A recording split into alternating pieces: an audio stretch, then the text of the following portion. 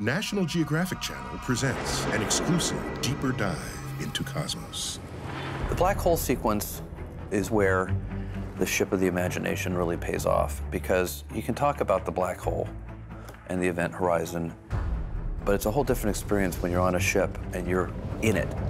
I love the black hole sequence and just the drama of plunging into the black hole, but at the same time seeing the spectacular VFX that really make you feel like there's something dreamlike is the only way I can describe it.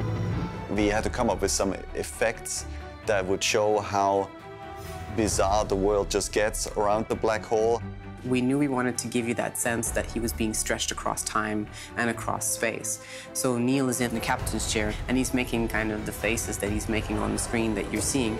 But then from there, we manipulate the image in 2D and in 3D and stretch it and shake it. So you really feel like you're in some otherworldly part of space.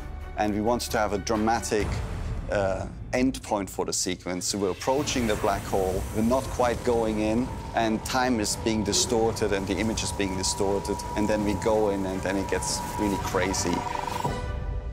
Well, black holes are fascinating. Everybody who studies astronomy, every kid who learns about black holes, they want to know what happens inside a black hole.